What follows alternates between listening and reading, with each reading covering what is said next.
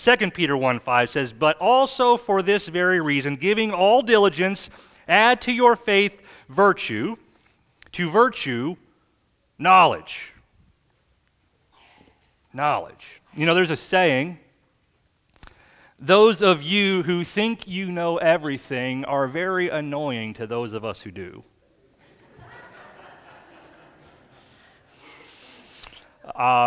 Knowledge for the sake of knowing can kind of become a religion in and of itself, can it? Do you know people who are fact junkies or seem to have just the most random bits of information? You're kind of like, who asked you? We don't really need to know all those things. Maybe you know people who love to know things that other people don't even think about. There's a magazine, it's online now, you can find it if you have time to waste, because that's about all you would do on this website is waste time. It's called Mental Floss, and it's full of clever, albeit mostly useless knowledge. One issue contained a small column on bizarre presidential disabilities. For instance, William Howard Taft had a dented skull. I don't know if that'll be on Jeopardy, but just in case, now you know, William Howard Taft. James Madison had a deep scar on his nose from frostbite. Andrew Jackson apparently had a drooling problem that only got worse when he was angry. Benjamin Harrison wore gloves all the time to hide a terrible rash that he had on his hands. And James Buchanan, he was nearsighted in one eye and farsighted in the other.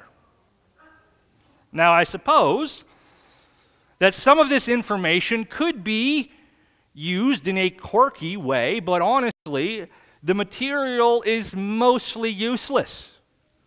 Have you guys heard of dihydrogen monoxide? Be careful around that stuff. It's been around for a while, but it got a lot of media attention back in 1997 when a high school student by the name of Nathan Zoner, he circulated a petition in his school to ban the substance as part of a high school science fair. According to this student, Zoner, dihydrogen monoxide may cause severe burns, accelerates the corrosion and rusting of many metals, and has been found in the excised tumors of cancer patients. Despite these risks, he further noticed, the nefarious chemical is often used as an industrial solvent and coolant. It's used in the production of styrofoam and as a fire retardant. It's a pretty impressive chemical that we all know as water. While I'm not the most knowledgeable person that I know, I do know stuff. I do. For example, did you know that in the year 1386, the French executed a pig by public hanging for the crime of murder? Yeah, I knew that. Did you know that a cockroach can live for several weeks with its head cut off? Now you know. Use that information how you will. That's yours. Take it. It's come to my attention that right-handed people live on average 9 years longer than left-handed people. That one, I tell you, eat right, left-handed people. You got to make up for some time. I don't know. I also know that the elephant is the only mammal that can't jump. Can't jump. They can step up on things, but they can't jump. Did you know that women blink nearly twice as often as men? You guys didn't know you were coming for so much education and elucidation this morning, did you? I tell you, just full of knowledge. I'm going to give it to all of you. There's knowledge, and then there's stuff that people just know. Now, none of the facts that I mentioned earlier are particularly helpful or necessary. Even if we're being totally serious about our knowledge, the nature of knowing today is much different from the knowledge that Peter is calling us to add to our faith. The biblical idea for knowledge is a wider sweep than our word to know. It includes perceiving, learning, understanding, willing, performing, and experiencing. To know is not to be intellectually informed about some abstract principle, but to apprehend and to experience reality. Knowledge is not the possession of information, but rather its exercise or actualization. So in other words, knowing God is not about knowing about Him in some abstract and impersonal manner, but rather it is to enter into His saving actions. I know God because I have experienced His salvation in my life firsthand. To know God is not to struggle philosophically with His eternal essence, but rather to recognize and accept His claims. It's not solely some mystical contemplation, but it includes dutiful obedience. In the doing of justice and righteousness, Josiah is said to have known God. True knowledge of God involves living according to His will, and the opposite of knowledge, according to the Scriptures, is not ignorance, but rebellion. Peter continues the list of virtues to which we should give ourselves wholly by adding knowledge to our goodness. Now, the word that Peter used is gnosis. Gnosis is practical knowledge. It's the ability to apply insight and experience to a particular situation. It's the knowledge that equips a person to make a good choice and to act honorably. Basically, this kind of knowledge is practical wisdom integrated into real life. One commentator adds this about knowledge. It refers to the ability to handle life successfully. It is the opposite of being so heavenly minded as to be of no earthly good. This kind of knowledge does not come automatically. It comes from obedience to the will of God. In the Christian life, you must not separate the heart and the mind, the character from knowledge. Peter would have seen this knowledge at work firsthand. In Mark 1, Jesus experiences a full Sabbath day, right? We could say that it was a pretty full day. He goes to church. He casts out a demon between the personal ministries report and the special music. Then he goes to Peter's house and he heals his mother-in-law from sickness, only to find the entire town waiting at the door for healing as soon as the sun went down. He's had a long day. The Bible says, very early in the morning, while it was still dark, Jesus got up, left the house, and went off to a solitary place where he prayed. Simon and his companions went to look for him, and when they found him, they exclaimed, "Everyone is looking for you." Jesus replied, let's go somewhere else, to the nearby villages, so that I can preach there also. That is why I have come. Interesting. And you and I in that position, would we have stopped and prayed? Or would we have felt that we knew what the mission was? Christ, exhausted by life's demands, finds the clarity and the courage to move on, to know what to do and when to do it. That's the epitome of practical knowledge, isn't it? The disciples and the townspeople, they might have looked at such a decision and come to a different conclusion, but Jesus, in solitude and in prayer, gets clarity about his next step. Paul, having been trained under the finest thinkers, echoes a passion for this practical knowledge. He says in Philippians 1:9, he says, "This is my prayer, that your love may abound more and more in knowledge and depth of insight, so that you may be able to discern what is best and may be pure and blameless until the day of Christ, filled with the fruit of righteousness that comes through Jesus Christ to the glory and praise of God." So the knowledge spoken of by Peter, prayed for by Paul, and modeled by Christ is a useful, life-shaping insight into what is practical and effective. But remember, Adam and Eve, they fell partly because of their curiosity to know. You see, God created within us, He created us with a capacity and a drive to learn, but even practical knowledge can be used for destructive purposes. Listen to this quote. It says, Adam and Eve were driven from the garden because of the kind of knowledge that they reached for, a knowledge that distrusted and excluded God. Their drive to know aroused not from love, but from curiosity and control, from the desire to possess powers belonging to God alone. They failed to honor the fact that God knew them first, knew them in their limits as well as their potential.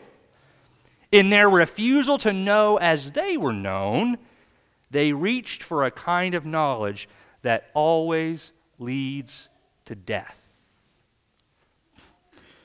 Jesus, He charged the Pharisees with a misguided quest for knowledge, didn't He? He said in John 5, He says, you diligently study the scriptures that testify about me, yet you refuse to come to me to have life.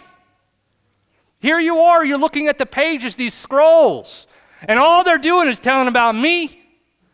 They're telling you I'm going to come, they're telling you I'm the Messiah, they're telling you I'm going to save you. You don't care.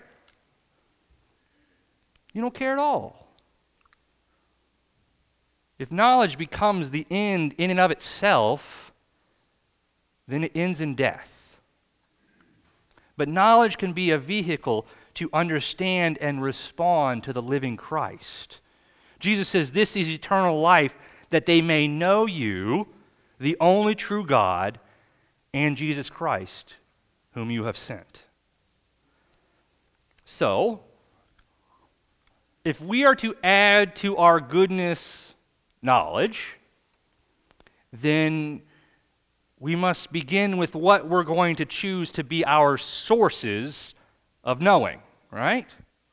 Some lean completely on their own experiences, right? It's my lived truth. It's my lived experience. I know this. This is what I have experienced. Others know what is true in life because they watch the news 24 hours a day, 7 days a week. And we all know the media reports nothing but facts and truth. What are you laughing for? We choose from whom or what we get our information. What are your sources of knowledge?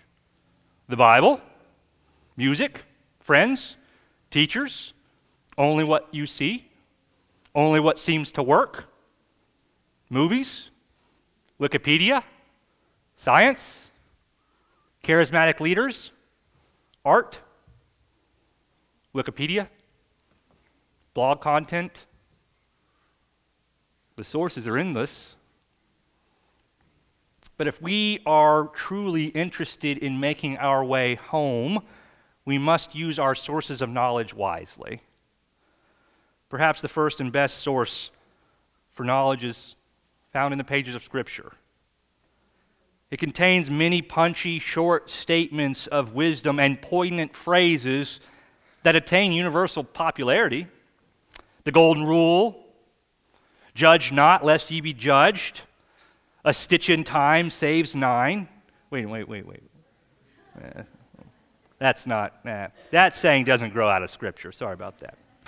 And see, that illustrates the problem, doesn't it? We get these solid sound bites. I've heard so many times, oh, money is the root of all evil. That's not what the Bible says. For the love of money is the root of all evil. And yet, what a difference it makes. I hear so many things that are attributed to the Bible, and I'm like, that's not in the Bible. But if the Bible is not your source of knowledge, how would we know that? No context, no connection to the grand theme of life, just little snippets, just little sound bites, just little phrases. Even more, the phrases of Scripture, if cut and pasted haphazardly or carelessly, can communicate a message that God never intended to communicate. For example, when it comes to situations in life where telling the truth might be costly, I could quote directly from the Bible and say, a lie is an abomination to the Lord, ... and an ever-present help in times of trouble. That's what the Bible says. But that's way out of context, incorrect, and dubious theology at best. Anything can pass for knowledge if we cut and paste and take out of context. The Bible is much more than a book of catchy phrases and heart-stabbing insights. And we know this, but my fear is that today we're more familiar with the Bible than we are fed by the Bible. I read a story about a pastor. He was braver than me because I didn't do this.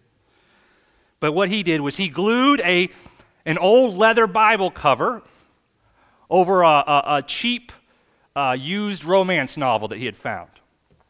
Okay, and so he brought it up front. He was speaking to a youth group, and he pulled open his pseudo Bible, and he began just kind of tearing pages out and wadding them up and throwing them to the ground. And boy, let me tell you, I can only imagine the young people gasping, the parents glaring and standing up, looking around for someone to remove this heretical pastor. The pastor quickly held up his hand and said, please know that I would never mistreat a Bible. This book is fake. It's not a real Bible at all. The crowd looked relieved, but they were still uncertain as to what his point was. The pastor then asked the questions, why did you react the way I did when I tore the pages from this book? Well, because it's God's Word. Well, because it's a holy book. Well, I agree, says the pastor.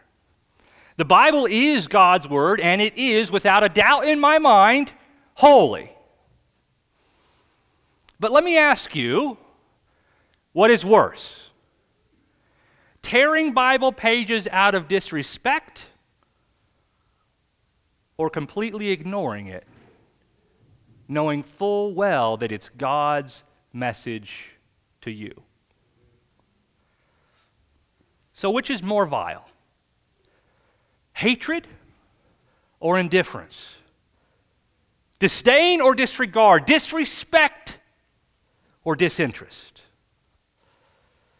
The ultimate lesson for me is that I have so much more knowledge about knowledge than I know what to do with. It's easy to take God's Word for granted. Maybe it's time to embrace the knowledge of Scripture with a little bit more commitment and determination. Practicing the discipline of being informed and guided by God's Word doesn't make you perfect, but it does deepen your understanding of His will for your life. The practice of searching the Scriptures to find knowledge is often fruitless, if not boring. Again, the type of knowledge that Peter is referring to is an active, practical application of information. Below here are some choice sentiments on gaining knowledge through God's revealed Word. Ellen White captures the simplicity and depth, the discipline that adds knowledge to goodness. Here's what she says. There is nothing more calculated to strengthen the intellect than the study of the Scriptures.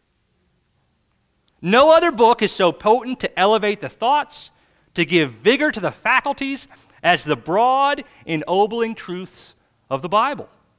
If God's Word were studied as it should be, men would have a breadth of mind, a nobility of character, and a stability of purpose rarely seen in these times. But there is but little benefit derived from a hasty reading of the Scriptures. One may read the whole Bible through and yet fail to see its beauty or comprehend its deep and hidden meaning. Okay, Pastor, so how do we do it? It's likely that most people don't neglect Bible study because they don't believe it as much as they avoid it because they don't know how or where to start. As you consider various methods of Bible study, you'll notice that most devotional approaches are quite similar. You might start with one of the Gospels. You might start with one of the letters to the churches in the New Testament, or even the Old Testament narratives are a rich place to start and begin. But what you need is a method that you continue to practice so that your eyes and mind can become more effective at seeing the knowledge that's right in front of your eyes. Here's a process that's helpful to me. Step number 1, look at God's Word. Okay? What you're reading, simply read it carefully. With eyes that are open, observe the details of the text, the words, the phrases, the names, the emotions, what's going on. You might try underlining, circling, highlighting specific things that you notice that stick with you. With eyes that imagine, picture the reality, the event, the conversation. With eyes that focus, dwell on one idea, one thought, or one section at a time. Step 2, listen to God's Word. Try to hear the message that God is saying to you in the passage. This is the living Word, all right? This book still speaks today. With ears to their world back in that day, listen so you can understand what the writer meant to say in his time and place. And then with the ears of today's world, listen so you can sense the relevance of the message that God is wanting to speak to you today. With ears that recognize the sound of God's voice speaking to your heart and life, listen personally. Step 3, learn from God's Word. Connect the message to the reality of your life, your experience, your history. With a balanced mind to measure each passage in the light of the whole of Scripture. With a practical mind to determine areas of your life that might need renewal and how that might occur. With a proactive mind that seeks to live differently in the light of those discoveries. And then step 4, live God's Word. Deliberately practice in a tangible way what you have discovered, with personal application that directly relates to your scenario and your sphere of influence, with a pliable heart, a willing heart that is able to be shaped by your study throughout the day. I am not perfect, you are not perfect, that's not news to anyone. So when you're reading your Bible, understand there might be something I need to change in my life. I might need to actually apply some of these principles to how I'm living my life. God is speaking directly to us through His Word every day. If you will open it and read it, He has a message for you. That is the promise of God, not me.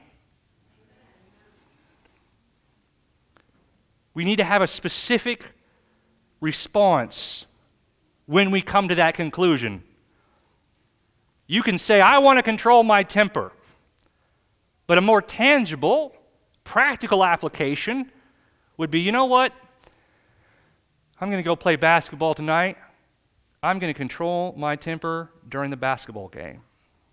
The more specific the plan, the greater your chances are to remember to apply it. Again, the work of learning how to do this is not magical, it's not electric, it's not addictive. It takes a commitment. It takes a determination to become a student of the Scripture. Some might wonder how solitude fosters knowledge. But remember, earlier, we referred to that busy day in Mark where Jesus rose early in the morning to be alone and pray. The solitude offered him the time and the stillness to gain some clarity about his mission. In our world, time and being still are both at a premium, aren't they? When you aren't used to being alone with God, you never feel at home in your own brain. Solitude creates space for God to get into you and for you to get into God.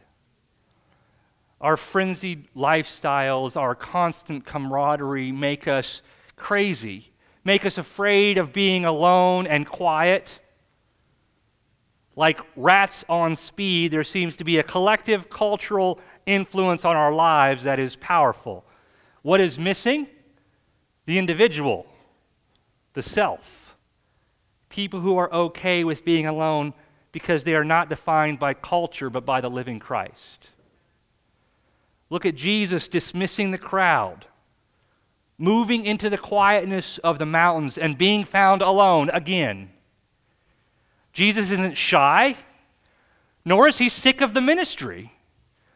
He enters into moments of solitude to be mindful of who he is and what God's mission for him is. Ellen White urges believers to experience the possibilities of a reflective life when she says, "As we thus contemplate heavenly themes, our faith and love will grow stronger, and our prayers will be more and more acceptable to God because they will be more and more mixed with faith and love. There will be more constant confidence in Jesus and a daily living experience in his power to save to the uttermost all that come unto God by him." Those who practice reflective moments of solitude seem to have a strength of character that stands composed when the crowds are unraveling. Daniel, David, Esther, Elijah, Moses, John the Baptist, Jesus of Nazareth, Joseph. They all had to stop, think, reflect, and wonder in order to be the heroes that they were in public. What did they know in the quiet place that enabled them to stand in the roar of trial? Give deliberate stillness a try and let your knowledge of God and his plan for you deepen. The quest for knowledge runs deep in our human makeup, so much so that we often misuse this gift of knowledge and center our learning around ourselves. But looking at Christ, his word, and the reality of life, we see with unmistakable clarity the purpose that our ability to know anything is for knowing our Creator. That's why he gives us this curiosity, this thirst for knowledge, because he wants us to learn more about him. So many times Peter thought he knew. He knew what it meant for Christ to be the Messiah. He knew how many times to forgive. He knew how Christ should talk, and he knew what his own heart would do under pressure. But as Peter learned about living holy for the Savior, he discovered that knowing Christ leads to a transformed life. And that's my prayer for all of us. Let's pray. Our dear Heavenly Father, Lord, we ask that you transform us by our knowledge of you. Help us to learn of you daily. Help us to seek you diligently, Lord. You've said that if we seek you, we will find you when we search with all of our hearts. And so, Lord, help us to put all our heart and soul into finding and knowing you. You have said that we need to add to our goodness knowledge. And so, Lord, we just ask for you to bless us with the knowledge that we need to have. Not trivial, ineffective knowledge, not knowledge for the sake of knowing, but a true, real-life, practical knowledge of you and your work in our lives. Lord, we love you. We thank you for all that you do and that you continue to do for us. In your name we pray. Amen.